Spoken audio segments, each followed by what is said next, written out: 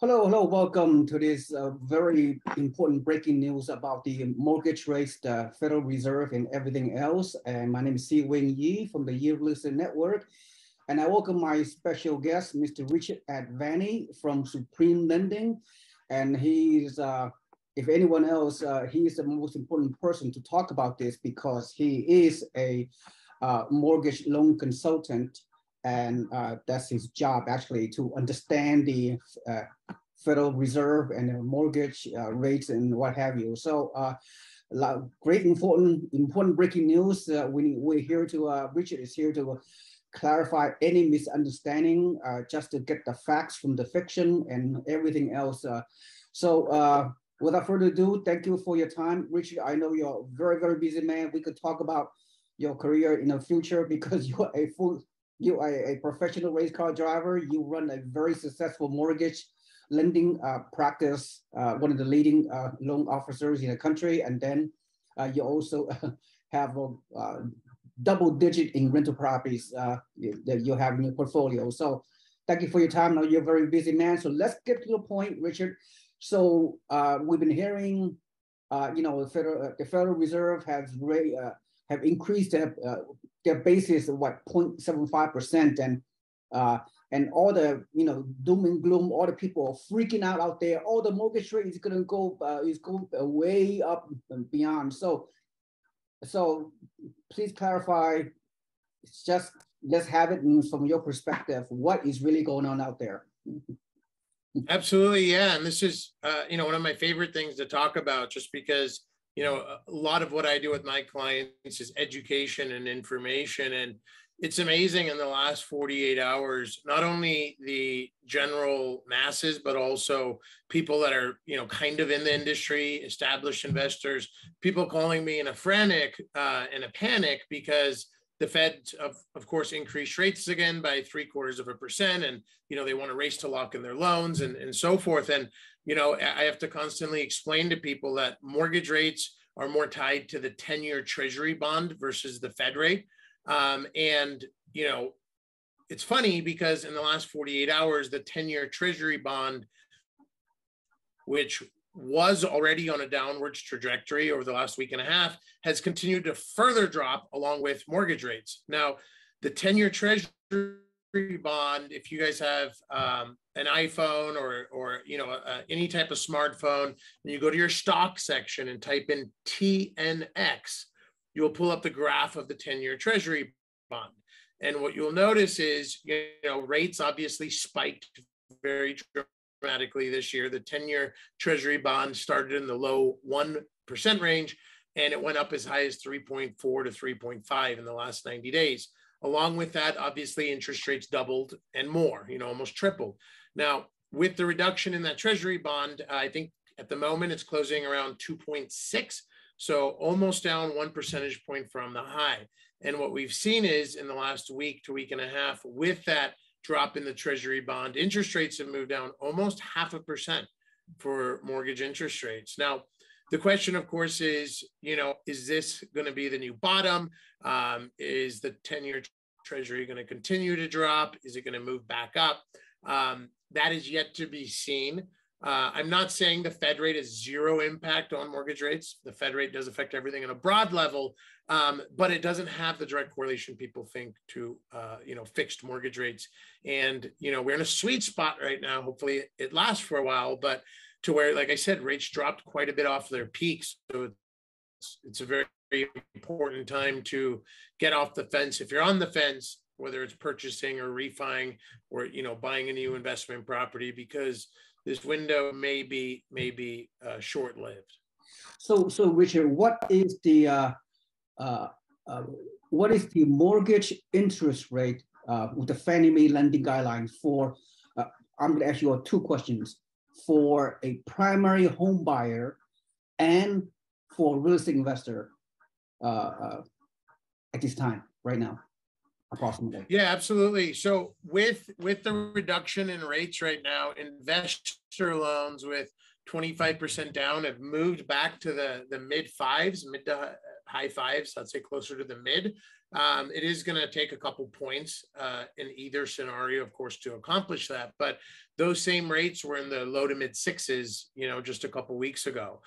For primary homes, those have actually moved down a little as well. So you can get into, the high 4% range or low 5% range on a primary home, which, look, it's up from the high twos that a lot of us got spoiled with. But if you look historically, that's not a bad rate. That's a pretty good rate. That's a sustainable rate, and it's the reduction in payments in that 0.75% drop from the high they hit is substantial in terms of monthly payment.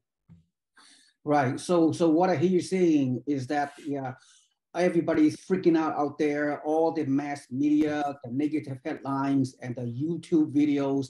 They're really, they've been kind of scaring people. So you're saying it's not as bad as what the public has perceived it as to be at this time, you think?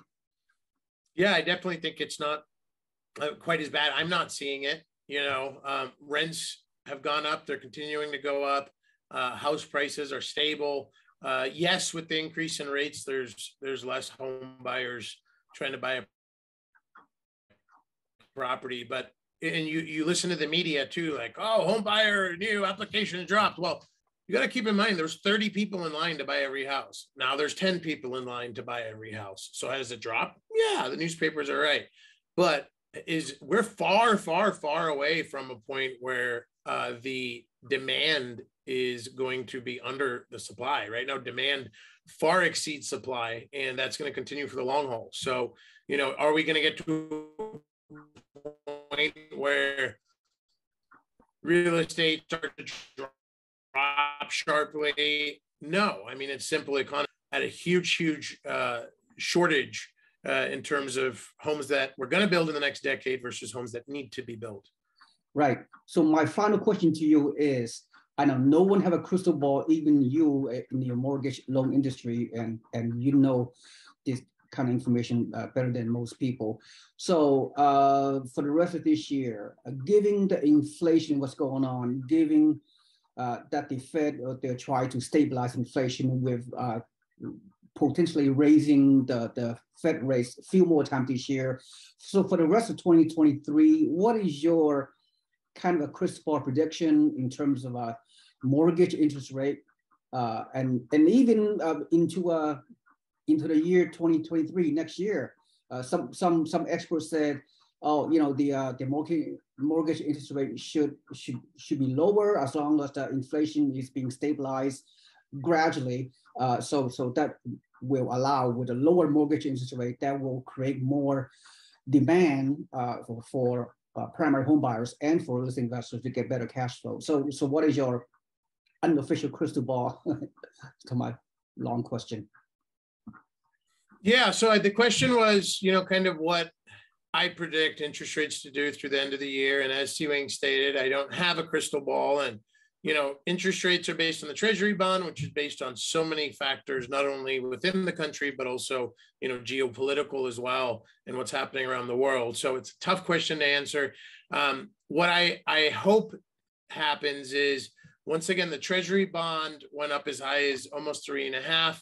It's down to 2.6 today. If we settled in the 2.6 to 2.8 range, kind of where it is now, that would be amazing. I would hope that our worst case scenario by the end of the year is to be up, 0.3% from where we are today to 0.5%. And I think our best case scenario is maybe to settle where we are today, which, for investors means, close to the mid 5% range with 25% down for rentals, and for primary home buyers means, high 4s, give or take. So, that would be the perfect scenario. I think even at our worst case scenario, though, it'd take us back to the highs we experienced 60 days ago when the Treasury bond was higher. So yeah, fingers crossed that things stay relatively stable from here on out in terms of mortgage interest rates moving into the third quarter and the end of the year. Very, very good, Richard. I think there's a reason for optimistic. There's no doom and gloom out there, or at least we hope not. And so the sky is not falling. So everybody should chill out and try to do their best and live a less stressful life. Thank you so much, Richard Advani from Supreme Lending, and a very great timely breaking news information. Thank you for your time. And with that in mind, thank you so much, and have a nice day, everyone.